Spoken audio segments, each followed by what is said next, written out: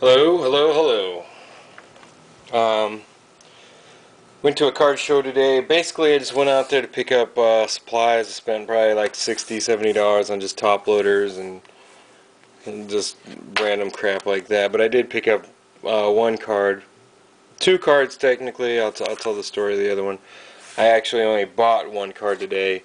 Decided to pick up a new Andre Miller. I think I have one of his older ones, maybe like a rookie auto or something, but decided to pick up another one. It was only like $2–3.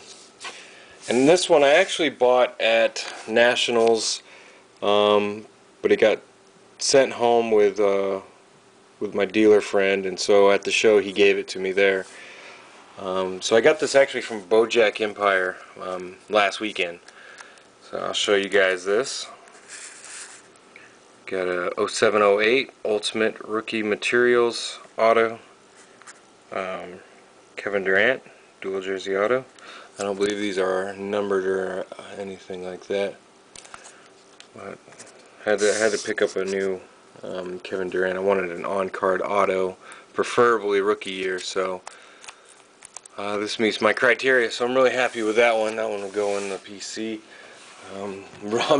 Just want a quick note.